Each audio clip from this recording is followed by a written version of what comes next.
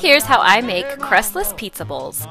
We are making a meat lovers version, so I start off by browning 1 pound of hot Italian sausage. Then I like using these pot pie sized bowls. I spray them with a little nonstick cooking spray and add a little bit of sauce in the bottom just so that the rest of my toppings don't stick. Then this is where you can get creative and add whatever you like.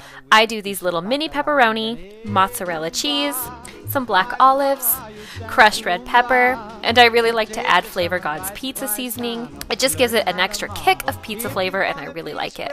Then I add the spicy sausage and some more of the no sugar added marinara sauce.